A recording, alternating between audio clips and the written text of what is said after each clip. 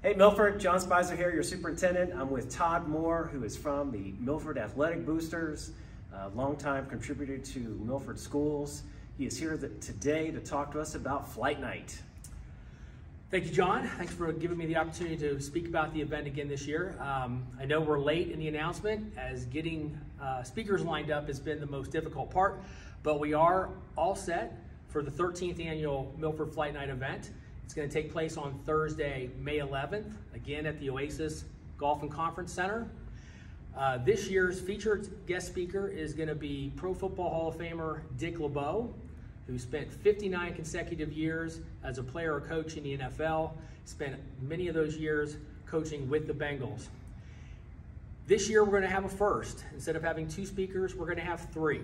So we're going to start the evening off with former Bengal All-Pro David Fulcher, who actually spent 6 years playing under Coach LeBeau at the Bengals.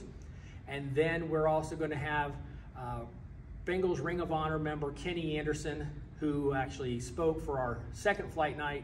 So it's been over 10 years. Figure it's a good time to bring Kenny back.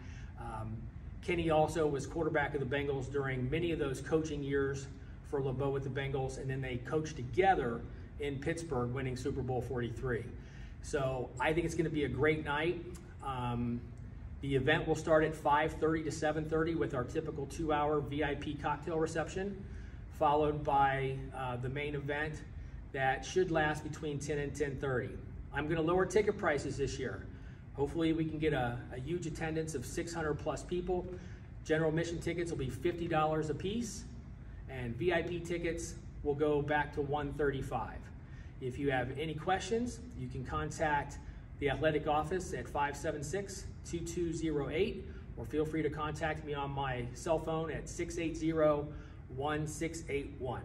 I believe there will also be updates on the Milford Athletic Boosters webpage, which I'm going to check my notes here, I believe is milfordathletics.org.